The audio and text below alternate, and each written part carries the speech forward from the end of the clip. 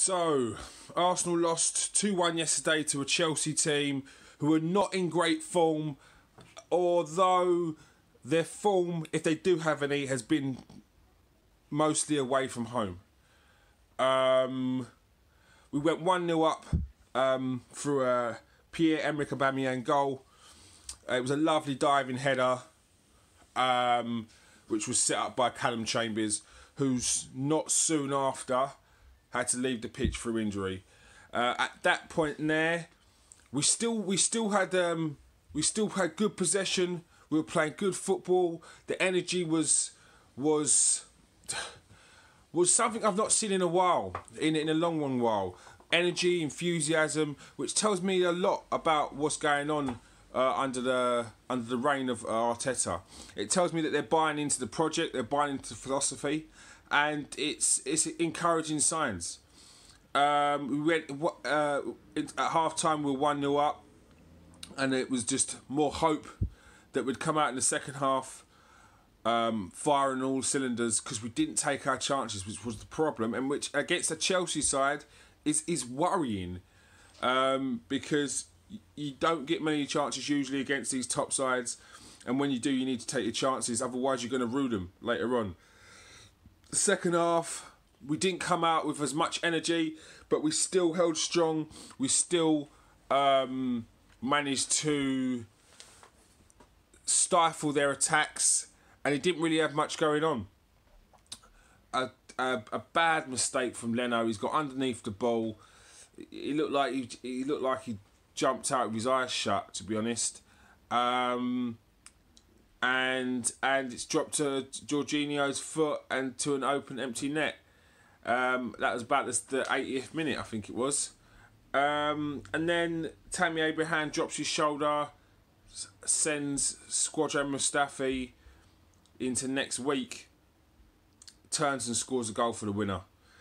It was absolutely gutting yesterday, because I felt we deserved more out of the game, especially as we had the majority of possession for 60 minutes, the majority of the play for 60 minutes.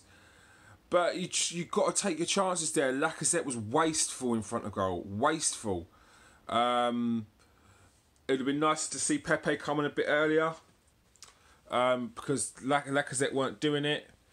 Ozil was unbelievable yesterday. It's good to see him back to what is coming up to near his best. He's looking confident, and that's what I want to see more of. Our best players getting on the pitch and playing at the best of their ability, and the best of what they can do. Now, people talk about the energy of Ozil and him not putting in a shift. He puts in a shift. He put in a shift yesterday. When the team's playing well, he's playing well. When he's playing well, the team's playing well. Aubameyang, oh my gosh, I've never seen someone track back so much and work so hard from up front. It was unbelievable. But part of that is down to him having to cover for an inexperienced Saka, who I've heard some people say Saka had a good game and he had so-and-so in his pocket, but I don't think he did. I think it was, if not for for Aubameyang covering, I think Saka would have been found out. So it looks like that's something we've got to sort out in January and bring in a replacement. Some can put down inexperience and tactical change, lack of tactical nous from Arteta, but I don't think that's the case. I don't think Arteta's a kind of person that lacks tactical nous in certain situations. I don't think that's the case. The philosophy and the ethos of the way that he wants to play is high press, energetic. Now, if you've been used to a much slower game, slower pace, and you've got to admit, under Emery, the pace was slow. There was no pace. There was no pace.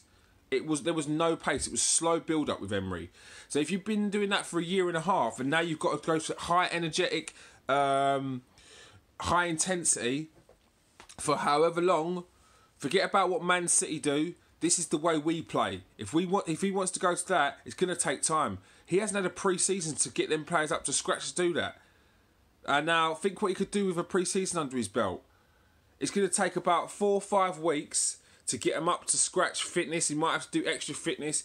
You see, watch little things that he does, taking them down to the ground to do their training, because he knows that our home form hasn't been great. Little things like that, little minor details like that should show you that this guy is. It's about longevity. It's about longevity with this guy.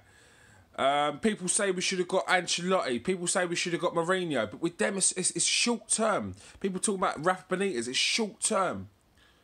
You take them guys, yeah, you got 3 years max. And then what? You start again. You start again with a new philosophy. No, Arsenal are a team that I know people say that's not the way things go. But who said that? Who says that has to be the way? Who says that has to be the way that every 3 years you get a new manager? To keep things fresh. No, you change it by new backroom staff, new ideas. Like, if you could have Pep Guardiola for 10 years, what, you're going to turn around to me and say, no, we're on a 3-year plan. Get something new, freshen up. It's not the way it works. And with Arsenal, I don't think that's the way they want to go. I think they want longevity with Arteta. I think they see that he's going to take us in a new direction. Something that is attacking. Something that's entertaining to watch, and something that will eventually win things. 100%. It's the only way I can see it going, because every sign, everything I'm hearing is just good. Now there's going to be these little blips. Let's not forget it's Chelsea. You can talk about form, but it's Chelsea. So I think people need to just relax on it. Really do. I'm seeing stupid, dumb videos like I told you so videos. It's the second game. It's the second game. Like, are you here to support? Because it doesn't feel like people are. It feels like people want one up. People want to be the first ones to say something. Well, this is why people laugh at us, man. This is why we're the banter club. Because of people like that, people like you, that feel like the need to scrutinise and sit there and wait for us to fail so that you can stand up and say you was right. Well, you will never be right. You'll never be right. And especially in this case, it's not going to happen. Yeah, it was a blip against Chelsea, but like I said, this is Chelsea. And we'd love to be in the position that Chelsea are at the moment. They're in the Champions League next phase. They're sitting pretty in the league at the moment. So what makes you think that we should have been rolling over them anyway? And as you could see from where we were in the first half and up to the 80th minute, we were there and thereabouts. So how far is it? How far are we away from turning this into a victory? Because if Lacazette takes the chance early doors in the first half, we're 2-0 up.